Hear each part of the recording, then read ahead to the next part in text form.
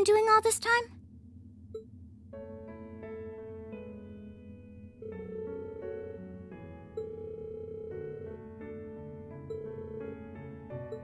I do recall thinking things were a little noisier than usual yesterday. Now I know why. Strange as it may sound, I suppose I owe the Duke my thanks. After all, if not for his invitation, we wouldn't have been able to find each other like this.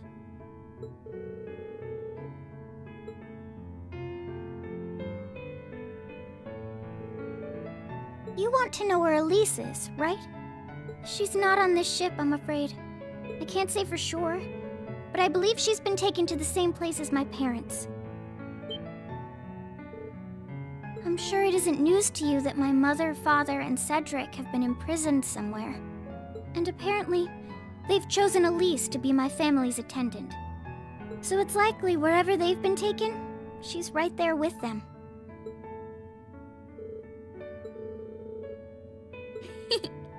I can hardly blame you.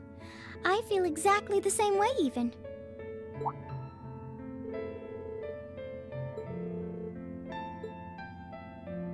That was Duke Cayenne's decision. I believe he's using me to suppress potential rebellion in areas occupied by the Alliance, by having me address the people and calm them down. I don't especially mind doing it, honestly. It's a simple enough task. People all across Erebonia are uneasy about this war. And as princess, I should do what's within my power to help calm their nerves.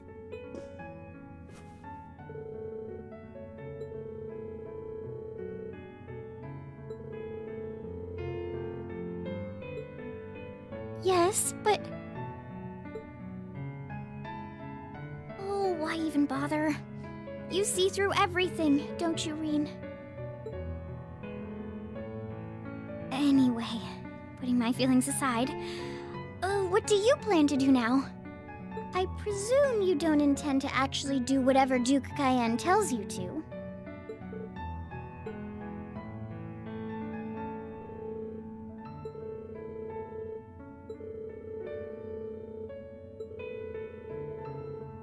I see.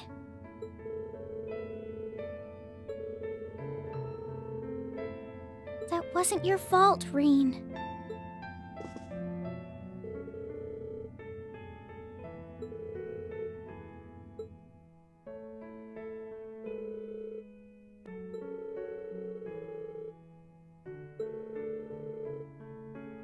Well, yes, I did.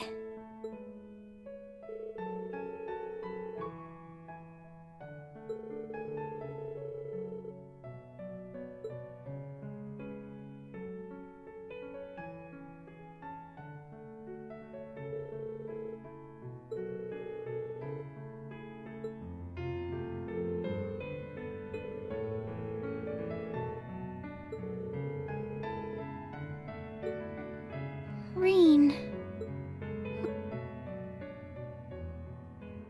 As your honorary little sister, I order you to get a hold of yourself!